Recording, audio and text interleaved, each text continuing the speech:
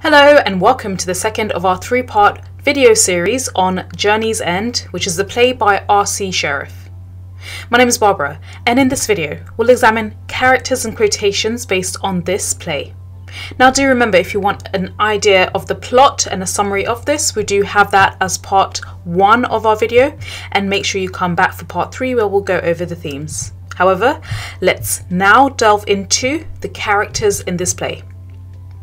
Now the main character is Stanhope. He's the captain of an infantry company stationed in the trenches of St. Quentin, France during the First World War. He's a young man but has already seen 3 years of combat, and he's gained the respect of his men, who see him as a brave leader. However, they also see him as something of an alcoholic. Indeed, the war has changed him greatly, turning him from a rugby captain and school hero into a hard drinking man whose nerves are shot, and he can drink an entire bottle of whiskey, stumble to bed and wake up and command an infantry the next morning.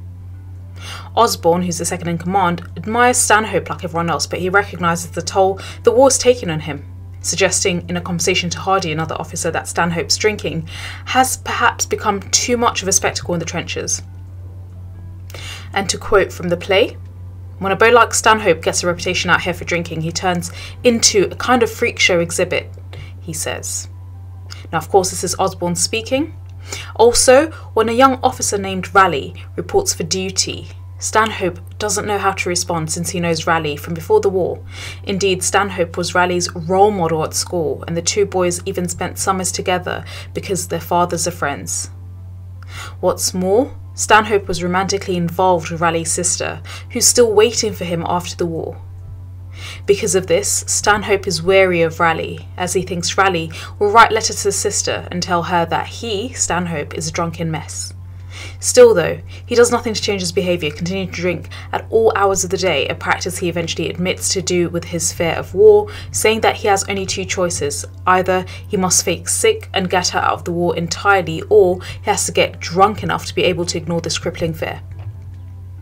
The other key character is Raleigh. He's a young officer fresh out of school, and he went to the same school as Stanhope, who's several years older than him. As such, he always admired Stanhope, so much so that he asked a high-ranking relation of his to help him get placed in Stanhope's infantry. When he arrives in the trenches and sees Stanhope once more though, he's surprised to find his role model has significantly changed. Whereas Stanhope used to be a strapping and optimistic man, now he's a war-torn alcoholic who treats Raleigh with the same gruff indifference he shows all the other soldiers. Nonetheless, Raleigh remains eager and good-natured as he becomes accustomed to life in the trenches, and what surprises him most when he tells Officer Osborne at one point is how calm and quiet everything is at war. When Raleigh is selected to carry out a dangerous raid in the German trenches, he doesn't balk. In fact, he's flattered to have been chosen. Thankfully, he survives, but Osborne, who helped him lead the raid, doesn't, and this fundamentally changes Raleigh, making him sombre and sad. Whereas the other officers, including Stanhope, celebrate the success of the raid by drinking heavily and eating fine foods, Raleigh decides to stand watch with lower-ranking soldiers. This infuriates Stanhope, who asks why Raleigh would rather be with the soldiers than with the officers, and Raleigh tells him that he couldn't possibly enjoy such a hearty meal, knowing that Osborne's body still lies somewhere out there in the fields. Later, when the Germans finally attack the British trenches, Raleigh is badly injured, and Stanhope stays with him until the end, finally dispensing with the formality of calling his friend by his last name to "Is that better, Jimmy?" he asks, but Raleigh has already shut his eyes forever. The other key character is Osborne. He's the second in command to Stanhope, and he's a bit older than the other soldiers, and he's also really well liked. In fact, he actually helps keep Stanhope, his superior, psychologically grounded, making sure to take care of his friend when he's gotten too drunk. In many ways, Osborne serves as a fatherly figure to a number of the officers in Stanhope's infantry, talking to them about the nature of war and giving them advice about how to make the best out of trying circumstances. For instance, he tells Raleigh to see enemy combat lights, called very lights, as romantic in the way they light up the sky. This, he intimates, will help young Raleigh maintain a healthy perspective and peace of mind. Still, Osborne is not without his own doubts, as he himself has trouble seeing the point of war. At one point, he reads a passage of Alice in Wonderland aloud to Trotter, who says, "I don't see no point in that." In response, Osborne says, "Exactly, that's just the point." This, it seems, can be applied to the war itself, which keeps going on and on without changing. After every bombardment, soldiers like Osborn sit and wait for the next thing to happen and the cycle repeats. Unfortunately, the cycle was finally broken for Osborn when he dies in a dangerous raid the day before the Germans stage a massive attack on the British trenches. Another character is Hibbert. He's an officer in Stanhope's infantry. He is so afraid of dying in the trenches that he pretends to suffer from an acute case of neuralgia, an intense nerve pain. He seizes every opportunity to talk about this physical pain in front of Stanhope, finally approaching the captain and claiming that he will have to go home on account of this overbearing condition. Yet he's caught off guard when Stanhope tells him that he can't leave and says he isn't allowed to go to the doctor either. When Hibbert presses Stanhope, he discovers that Stanhope is tired of soldiers faking various illnesses in order to excuse themselves from duty. And during this conversation, Hibbert grows more and more hysterical until finally he admits that the real reason he wants to leave is because he can't stand the stress and fear that comes with being at war. To his surprise, Stanhope begins to empathise with his sentiment, revealing that he too feels this way, and from this point on, Hibbert stops complaining of this illness, forming an unlikely bond with Stanhope, who helps him through by boosting his confidence and agreeing to work watch shifts with him. When the Germans finally stage the massive attack, Hibbert seems intentionally slow to join the fighting, but he eventually leaves the safety of the dugout to face the enemy. Another character is Trotter. Now, he's an officer in Stanhope's infantry and he's jovial, irreverent and gluttonous, frequently giving Mason, the cook, a hard time about the food served in the dugout. Although Trotter provides primarily comedic relief in this play, he also taps into an important element of the play's thematic material by creating a chart that outlines the remaining hours he and his fellow officers have to spend in the trenches before going back to safer, more removed areas.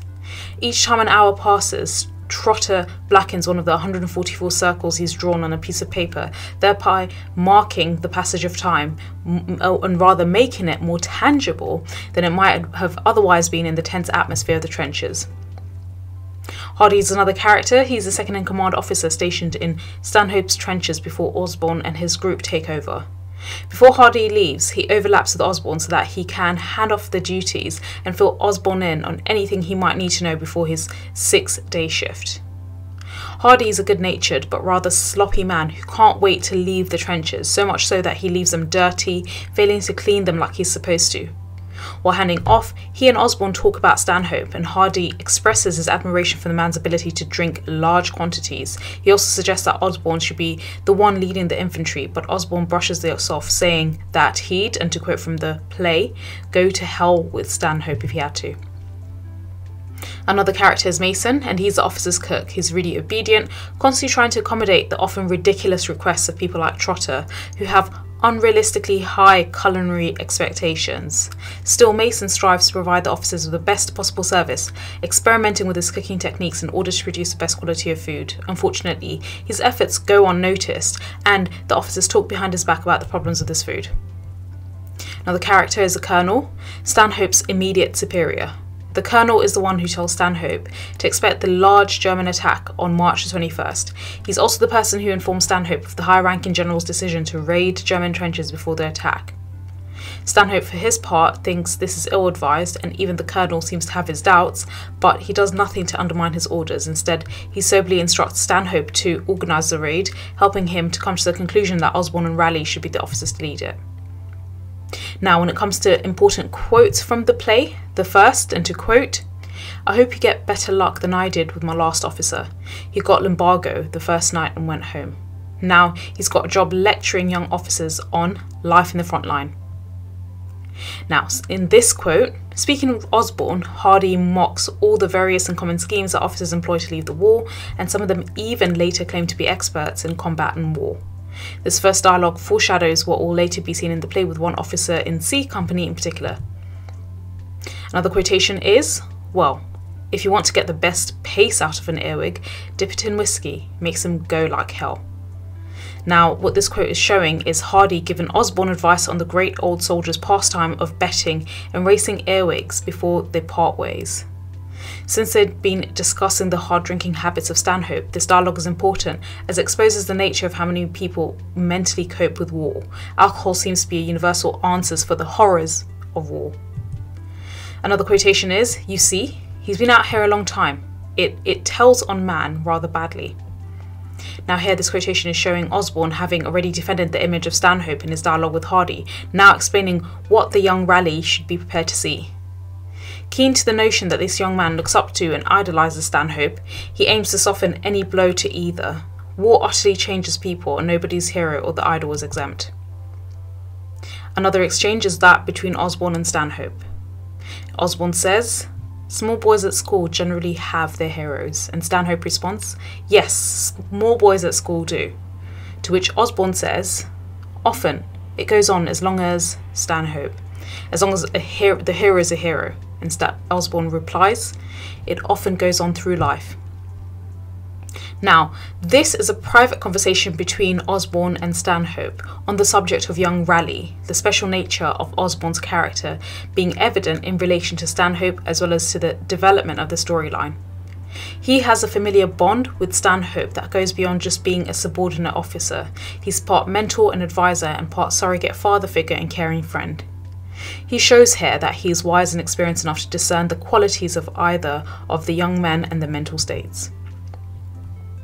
Another quotation is, "She doesn't know that if I went up those steps to the front line without being doped up with whiskey, I'd go mad with fright."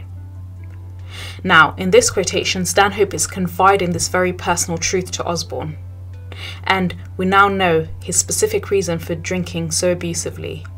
He's aware of many of the subtleties of command and knows that a humanizing confession such as this would have negative effects on morale. Commanders cannot be cowards.